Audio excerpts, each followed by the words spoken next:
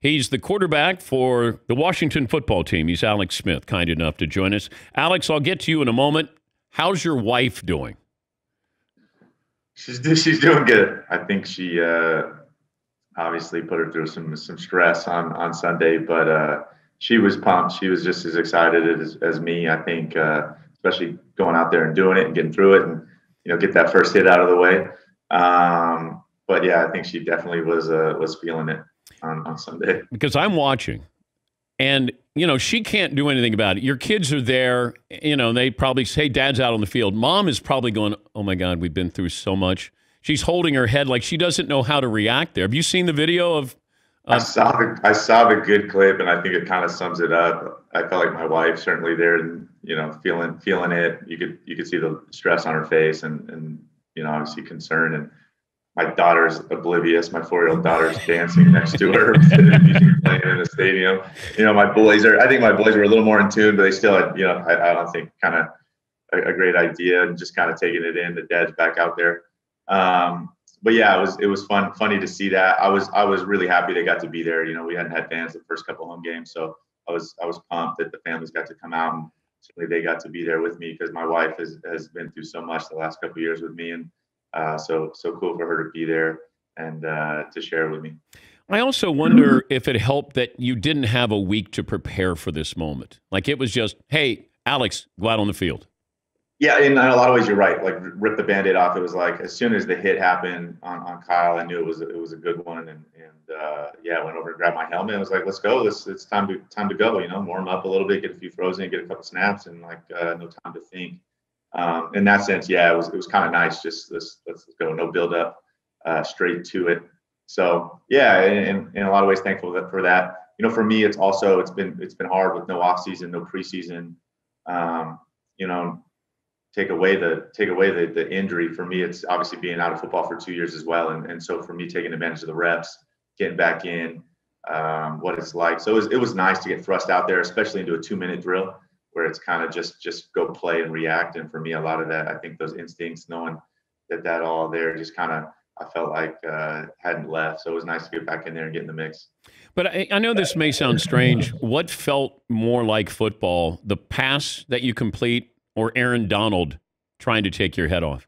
Like, I always, as a quarterback, and this has been my entire career, like coaches, I think, talk to you about, as far as getting into a rhythm. And for me, it's kind of one or the other. Get a good completion or get hit, and I think both as a QB kind of help you get into the game, into the flow of things. So nice for me to kind of knock both those out pretty early.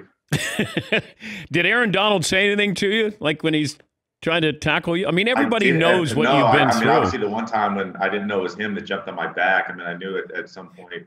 I felt like it was in slow motion. And when I did, I felt like I had a body on my back, and I'm standing there, and certainly, to know that I'm good to go with that, and obviously feeling strong out there. So that was nice. Aaron's obviously a heck of a player, but obviously a really good person as well. I've been around him a little bit in off season, so a ton of respect for him, and loved that. Obviously, he brings it, and so it was nice out there to certainly get thrown into the fire a little bit. Are you competing for the starting job? For me, yeah. I go out there and compete every single day. That's the deal. Camp was a little different. I started on PUP, and obviously a little bit had to go prove it that I can do this, and so kind of starting behind the eight ball. We got a couple young quarterbacks that obviously getting the majority of the reps. So for me, trying to take advantage of my reps, take advantage of my opportunities out there and make the most of them. And yeah, certainly this week to get bumped up to the 2 and know that I was one play away, and I knew the reality of that as much as anybody. So for me, being ready, my number's called, I'm ready to roll, and this league's about making the most of your opportunities, and so for me, excited about whenever this next one comes. He's Alex Smith. He is the quarterback for the Washington football team. Last time you were on the show, you got traded to Washington 2 hours later. Yep. Did you know when you were in Minnesota that day you were going to be traded when you went on the show? Am I under oath? Yes, you are. That was kind of, honestly, it was ironic that day kind of doing some of the media there around Super Bowl that day. that was kind of the day when a lot of that was actually going on. So in and out, a lot of that I was kind of getting updated in between on my phone and with conversations. So that was the day it was happening. So yeah, certainly I knew things were in the mix. A little weird to be doing obviously media in the middle of all that. Have you watched the documentary on your comeback, your surgeries? I did, yeah. I watched it this offseason when it aired. It was, it's not only, a little bit scary, obviously, to put all that out there, to let the cameras in and try to be real. That was my goal from the get-go when I decided to do it. Was just I wanted to be honest and real and not hide anything. And so, yeah, you never know how that's sometimes going to come out. So yeah, I felt like just like everybody else wanted to see, want to see it. I couldn't get through it. Couldn't do it. No, I've had 6 surgeries on my knee, but nothing compared to that. And I tried, and at some point I went, you could lose your leg, and you're allowing a documentary, and I don't know how close you could have died, but I know that you were close to maybe losing a portion of your leg. At any point, do you say to your wife, or does your wife say, no, this is like, let's get the cameras out of here? Yeah, man, I think the thankful thing, yeah, I mean, certainly when I had sepsis and things were, and my life was kind of in danger, at that point, honestly, it was just, doctors just trying to save my life. And then from there, save my leg. And I think once I had elected to go with limb salvage and obviously the numerous surgeries that was going to take, and the unknown, that's when the documentary became, a reality once we headed down that road. And so for me, was a lot of thought, but certainly the uniqueness of the situation. For me, also the uniqueness that a lot of all the technology, even the surgeries, the limb salvage surgery that I had, a lot of that was all perfected because of the servicemen and women, especially these last, 20, 25 years in the Middle East. And there had been so many limb injuries, from the wars in the Middle East. And so for me to kind of benefit from the technology that our servicemen and women, had gone through, I think was part of it for me, that it really kind of made it worthwhile. I was the first, obviously, I think, athlete to kind of go through this. This was kind of uncharted territory as far as the road back. And there were no guarantees that I was even going to get beyond maybe even just trying to walk. And obviously that was scary. I'm thankful to be obviously where I am today and for so many things. So yeah, that was kind of the thought process for me that I wanted it. I was benefiting from so many people before me, and I felt like I owed it to anybody coming after me to kind of document it and help progress. Can you win Comeback Player of the Year after 5 weeks, Alex?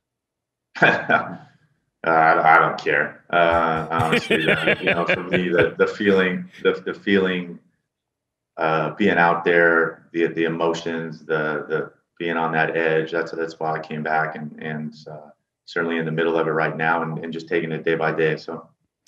I wondered about this, and it's not fair to put you in the position, but when Dak goes down with that kind of injury, and this is a fraternity with quarterbacks, do you reach out?